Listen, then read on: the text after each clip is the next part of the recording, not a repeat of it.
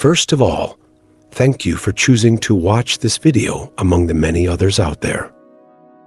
In your impression, what are Native Americans like?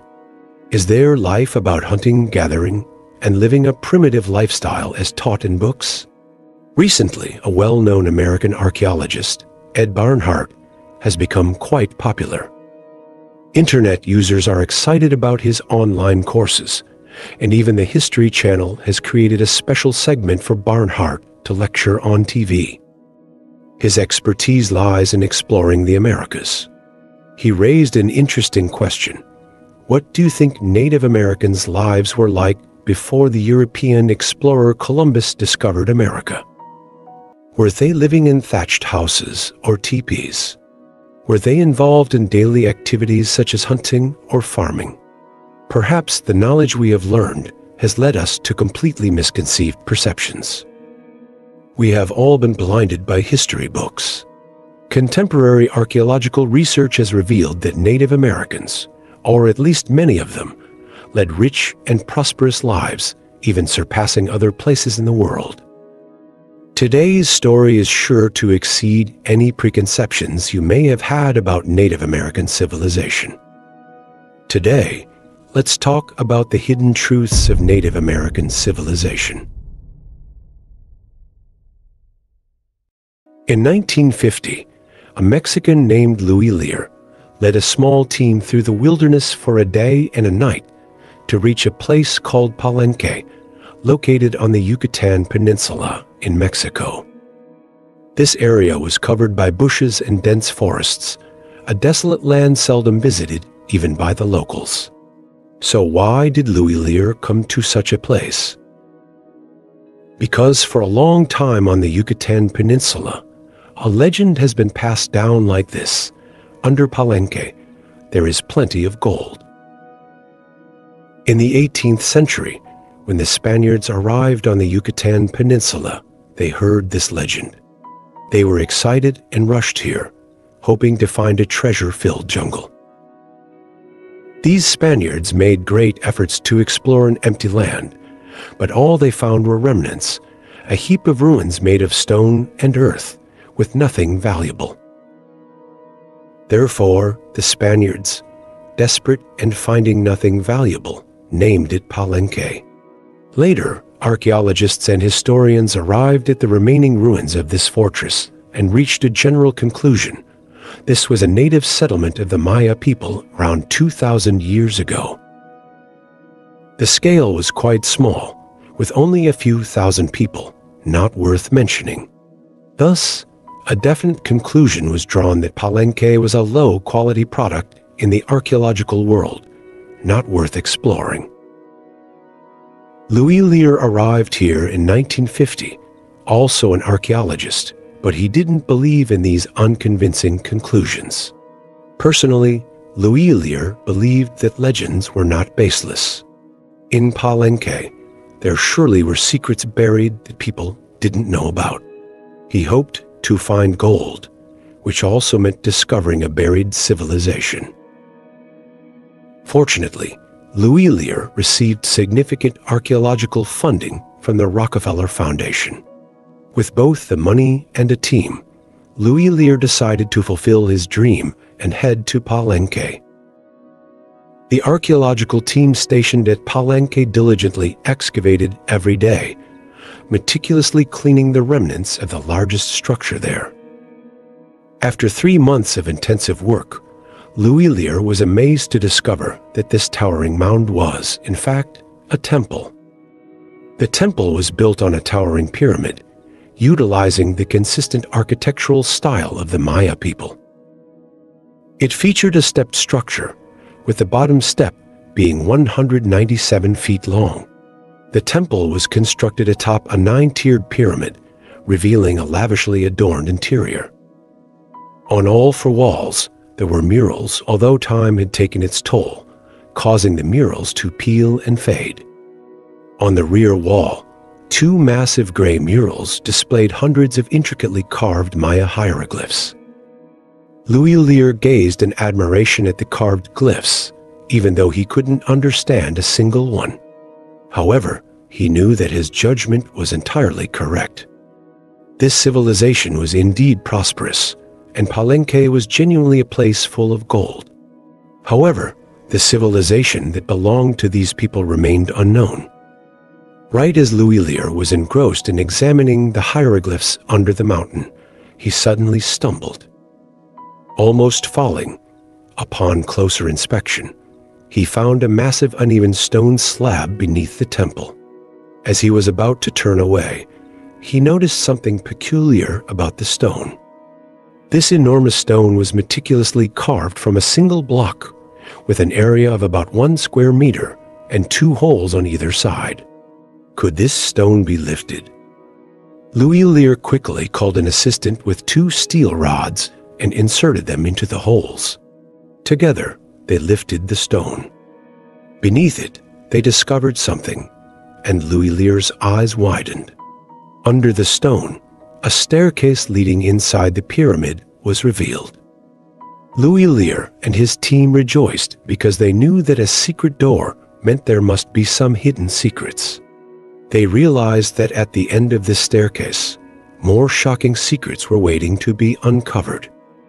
However, the stairway was filled with debris, rocks, and broken tiles. It seemed like someone intentionally blocked the passage. Louis Lear's team proceeded with extreme caution, taking 3 years to clear the staircase and passage. At the end of the narrow passage, they found a rudimentary stone coffin. Upon opening it, they discovered 6 corpses inside. Naturally, Louis Lear doubted that the Maya would go through such trouble just to bury a stone coffin filled with corpses at the end of a tunnel. This was probably just a decoy, meant to deceive and blindfold others. Louis Lear continued his careful search on the walls of the tunnel to see if there was anything else unusual. Indeed, he found something extraordinary. He discovered a triangular-shaped stone slab. Subsequently, he stumbled upon a secret that left everyone astonished.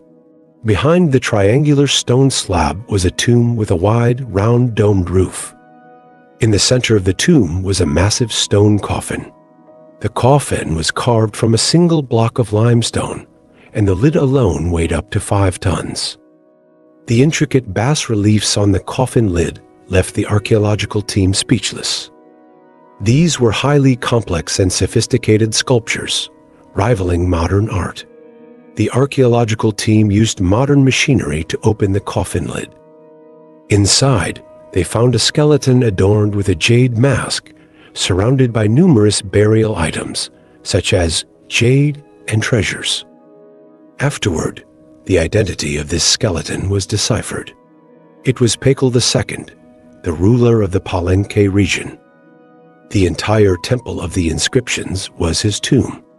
Louis Lear's discovery in the 1950s can be considered a groundbreaking moment because, at that time, most historians believed that before the Spanish entered the peninsula, the powerful civilizations of the indigenous people in Mexico were not worth mentioning.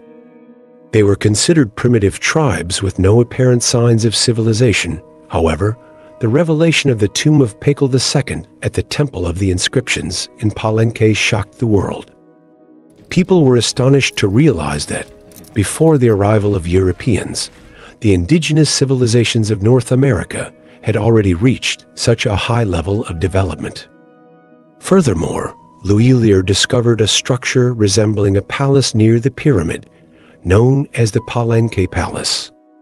The palace was built on a platform measuring 328 feet in length and 262 feet in width. On this platform, a 49 feet tall stone tower was constructed for astronomical observation. Additionally, there were various courtyards, terraces, and rooms inside the palace. These rooms were adorned with magnificent bas-reliefs. Louis Lear believed that this splendid palace was likely the most revered place for the Maya, with the astronomical observatory serving religious and celestial observation purposes. Louis Lear believed that around the astronomical observatory, there must be a large ancient residential area of the people of ancient Palenque. Unfortunately, he did not have the opportunity to witness this himself, as he passed away in 1979. Historians later relied on his findings combined with the remaining artifacts in other areas to partially decipher the hieroglyphs of the ancient Maya. Archaeologists also decoded part of the history of the Palenque region based on the inscriptions in the royal tomb. According to the hieroglyphic inscriptions in the king's tomb, Palenque was described as a city-state on the Yucatan Peninsula, similar to the city-states of ancient Greece. The owner of the Temple of the Inscriptions tomb was the 18th king of Palenque. During his reign, Palenque experienced unprecedented prosperity, engaging in extensive trade with neighboring city-states and participating in wars between these city-states. How vast was this city? The current historical park of Palenque, planned by the government, covers an area of about 8 square miles. This plan is not arbitrary, but represents the broadest limit of the archaeological site. The determination was based on the results of over 10 years of archaeological surveys. Palenque was a city that rivaled modern cities in terms of planning. It had tall outer walls, agricultural land, and an irrigation system. Inside the city, there were extensive residential areas, streets, temple districts, and palace complexes where nobility resided. The city also featured large and small plazas for communal gatherings. Additionally, within the city, canals and channels were constructed to provide water for the residents. According to archaeological estimates, the population of Palenque was around 100,000 people, slightly smaller than the 150,000 population of Athens in the 5th century BC. However, a significant portion of Athens' population lived outside the city and was not counted as city residents. Currently, much of Palenque remains buried beneath soil and dense vegetation. Only a fraction of the city can be cleared, constituting roughly 1/10 of the historical park. Palenque remained vibrant until the 8th century and then suddenly disappeared. The reasons behind Palenque's disappearance will be discussed later. Contemporary archaeology discoveries like the National Park State of Palenque are not limited to Mexico, but extend globally, encompassing not only ancient America, but also the United States. In terms of scale, these discoveries might surpass many expectations. In 1849, a U.S. Army lieutenant named James Hervey Simpson led an expedition into Chaco Canyon, located in the northwest of New Mexico. This area is a desert region with vast stretches of golden sand, sparse vegetation, and a touch of greenery during the rainy season. Simpson, a topographer for the U.S. Army since 1848, after the Mexico and U.S. War, was tasked with surveying the terrain of the newly acquired territory. New Mexico had officially become part of the United States. Facing scarcity of food and water in New Mexico, with the population concentrated in the north-central region where water sources were available, the northwestern region lacked water, dominated by mountains and desert. One day, Simpson arrived at Chaco Canyon and, looking through a viewing glass, was surprised to observe evidence of a large-scale settlement at the heart of the canyon. The local residents informed Simpson that the canyon was an uninhabited area. There was no water source, making it unsuitable for cultivating crops. No one had lived in the canyon for centuries. So, how could there be a settlement there? Upon reaching the seemingly inhabited area, Simpson and the survey team were surprised to find that it was an abandoned architectural complex. After thorough examination, they identified approximately 15 building clusters. The scale of each complex was substantial, with the largest covering an area of about 107,000 square feet, containing 650 rooms, and the tallest building being a 4-story structure. A 107,000 square feet building might seem normal for modern people, but for Lieutenant Simpson in 1849, around 170 years ago, it was an unbelievable shock. At that time, the entire United States couldn't boast many buildings of such scale. Even the White House had an area of just over 55,000 square feet with more than 500 rooms, excluding basement levels, and it was only 2 stories high. After the American Civil War, major cities like New York and Chicago began constructing 4-story buildings. The first skyscraper in the United States and the world, the Home Insurance Building, was erected in 1885, reaching a height of only 10 stories and 138 feet. This was considered a remarkable achievement according to the standards of that era. For those before 1850, witnessing a 4-story building in the American wilderness at Chaco Canyon, especially one in ancient ruins, was extraordinary. We can understand this shock no differently than seeing a UFO appear before us. What made Simpson even more astonished was that the building complex had a multi-story structure from the outside to the inside. The outer walls were 36 inches thick, facing northeast according to standards, and the buildings inside the walls varied in structure, resembling the architecture of ancient Roman amphitheaters with small residential houses and squares. 21st century architects later used computers to restore the original shape of the site, which looked like this. It clearly resembled a modern high-end condominium complex, known as condo in North America. One can imagine how monumental Lieutenant Simpson's discovery was at that time. He reported his findings to the government and named the canyon Chaco Canyon. From then on, archaeologists came to study, and they concluded that these ruins were a settlement built by an indigenous group called the Pueblo. They imagined the scene at that time like this. 2,000 years ago, Chaco Canyon was still a lush forest, and Native Americans settled there early on. They built large settlements and cultivated the land, but by the 12th century, due to climate change, Chaco Canyon experienced a severe 50-year drought. The Pueblo people had no choice. They had to abandon their homeland, taking their sophisticated construction techniques, moving to other places, and finding new water sources in different regions. They built complex structures not only for the Native Americans living and settling in the western United States today, but also for Native Americans in other places, showcasing advanced civilizations. Barnhart, the archaeologist mentioned at the beginning of the video, highlighted recent discoveries by archaeologists in which indigenous people built large, pyramid-shaped houses and independent dwellings thousands of years ago in the central, eastern, and southern United States.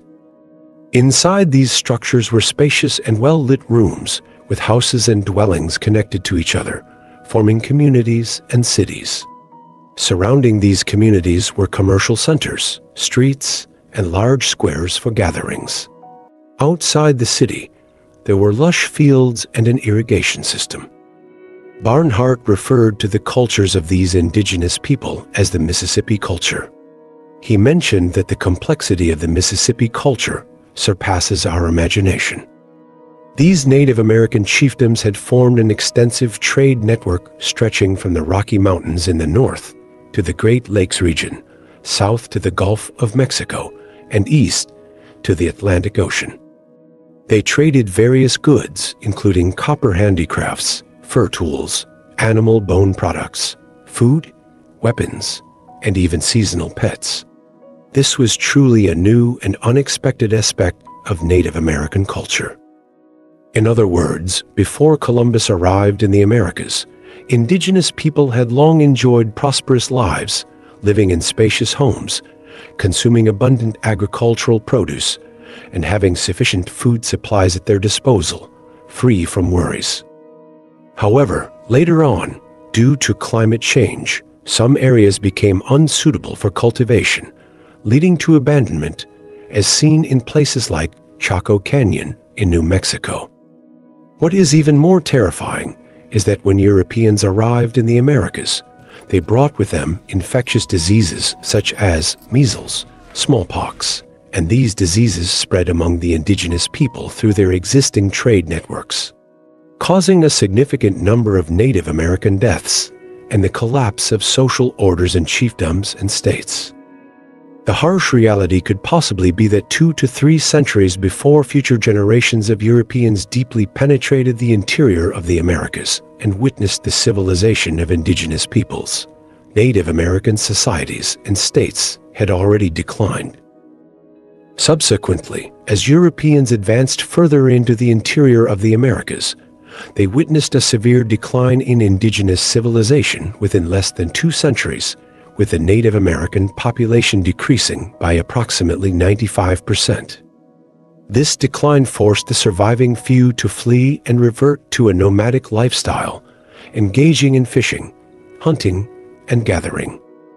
The Europeans of later generations, upon witnessing such scenes, mistakenly believed that this represented the perpetual state of indigenous people throughout history, assuming them to be primitive tribes.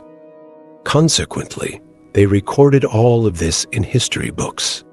Online communities, upon hearing Barnhart's lecture, quickly woke up to this realization. However, what people are truly curious about is the origin of indigenous peoples in the ancient Maya. Where did they come from, and why did they have such advanced civilizations? A researcher named Eric von Daniken strongly argues that the Native American civilization in North America could be attributed to extraterrestrial influences. Evidence he presents includes a recurring theme in Maya sculptures depicting figures wearing what looks like breathing masks or astronaut helmets, even including images of helmets worn by astronauts. Another vivid example is the carvings on the sarcophagus of the Palenque king mentioned earlier. The relief sculpture shows the king wearing an astronaut-like breathing mask, sitting on a chair resembling a control seat, and depicts Palenque sitting on a rocket, launching into space. Although Daniken's conclusions are controversial and carry a hint of sensationalism, archaeologists cannot explain how the Maya acquired such rich astronomical knowledge. For instance, their advanced solar calendar suggests an in-depth understanding of astronomy. The Maya culture itself believes that a feathered serpent god descended from the sky and transmitted knowledge of various aspects of astronomy and architecture to them.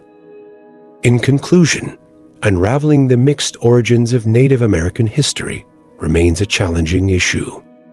Nevertheless, modern historians and archaeologists have at least begun to acknowledge that what they have seen may not necessarily represent the entire truth. Notably, if there is a willingness to expand our thinking, to look at events and entities from a different perspective, and to believe in things that were once considered myth, baseless stories, or even superstition, valuable insights into ancient history may be gained. Who among us is ready to broaden our perspectives, challenge our beliefs, and explore the unknown? Perhaps in doing so, we might discover valuable treasures in our lives, education, and careers. What are your thoughts? Feel free to share in the comments below the video. Our sharing for today will pause here. If you find this video helpful, don't forget to share it with a friend. Thank you very much. Goodbye and see you again.